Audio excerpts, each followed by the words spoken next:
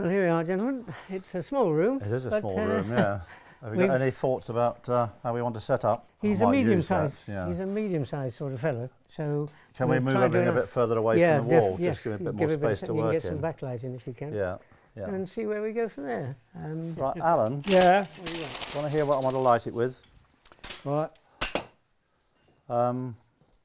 If we get, I'd like to get the blonde in the corner. We'll have to move that piece of furniture, I think, and get the blonde in the corner with at least one level of trace on it for a bit of fill light.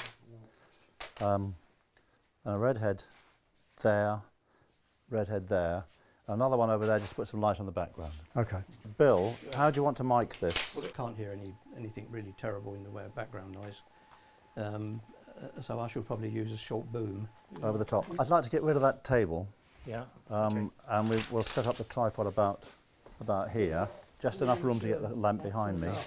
Well, if we do reverses, we might move it back in to the background, but otherwise we don't need it. Spray it with some continuity. Yeah. Yeah. I don't like the wallpaper, do you? Not a lot. Never mind. Well, it's not so much the wallpaper as the kittens. I'm not putting on there. I think the kittens might have to go actually. What about sizes on this? Well, do you want me to change sizes during questions? There's only going to be 3 questions. I think I'd close in on the last one.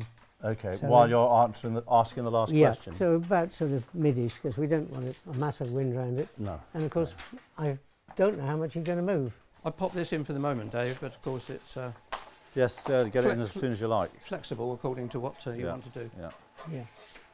Yeah, because we should hopefully stop about there. Yeah. There to there, with any luck. You can see how it goes. It should be there.